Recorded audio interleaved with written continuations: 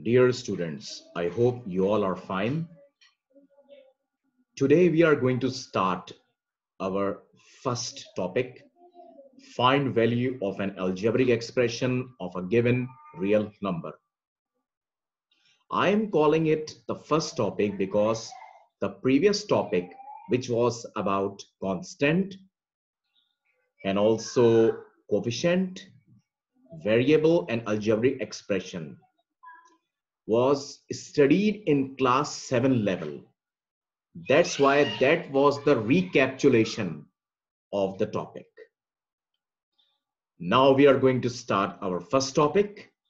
So let us begin. In order to understand the concept of value of any expression, you need to understand some important things. You need to understand the concept of plus, minus, multiply, and divide. Second, you should know how to put or substitute the values. And then you should know how to solve and calculate it. And then write the final answer. Now, the most important thing is that from class 8 level, the calculator, that is the simple calculator, is allowed. So I have a feeling this time you won't make any mistake. So let us start the topic. This, you may say, the first exercise of value of a given number. So in the first question, these questions, in fact, you also have studied in class 7 level. So let me consider the example. If x is equal to 2y minus 7z, this is the question. If x is equal to 2y minus 7z, you need to find x. In order to calculate x, the value of y and z are given. You need to put these values in this expression. Just like this, in place of y, you will substitute minus 8, but you need to put in inside the bracket. And then you will put z equal to minus 9 again in place of z, and again put it inside the bracket. Putting the values inside the bracket is very, very important. And then you will open the bracket by multiplying 2 by minus 8. First, you need to multiply the sign of 2, that is plus, with this minus. Plus minus is minus. And then 2 8s are 16.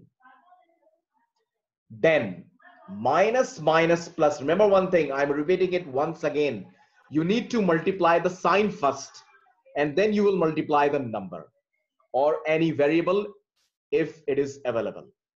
So minus minus plus, and minus 16 plus 63, once you will calculate it by using calculator, it will become 47. In example number 2, t is equal to pi r square. This is the question. You need to calculate t. So the value of r is given. You need to put the value of r in this expression. Pi is 22 upon 7. You can take pi as 22 upon 7 or 3.142. And you will put that value 7 into r. In fact, I haven't put the value in the bracket, but you have to. It becomes 7 square 49, and when 49 will be multiplied by 3.142, it will become 153.95 square centimeter. Actually, this is the area of something. That's why I have put power 2 on cm. All right. So let's move to the next slide. One more example. If s is equal to 4 pi r square, r is 10.5. So once you will put the value of 10.5 in r, I have put it in the black bracket, and pi is 3.142. So 10.5 has power 2, so you will break it into two 10.5s. And you will, when you will multiply all together, it will become 1385.6. This time there is no unit, because in the question, there is no unit of r 10.5. Question number 4, v is equal to u square plus 2gs. This is the question. This time you need to calculate S. You will put V25, U12, and G10 in this expression. V is 25, 25 is squared is 625, 12 is squared because U is 12, 12 is squared, you need to put it in the bracket. I'm repeating it again. 144 plus 20S, 2 tens are 20 and S. First you will take 144 towards the left. It will be subtracted by 625. It will become 481. And then 20 is multiplied by S, so it will divide by 481. So 481 upon 20, that means 24.05. Next, another very important, and in fact, you all are watching a very difficult question. This is the question. Capital N is equal to small m upon x plus q. Here the capital of N is 9 upon 5. You will change it to 1.8. As the calculator is allowed in class 8 levels, so you can change it into decimal. So all the work will be done by calculator. Small m is equal to 9 and x equal to 2.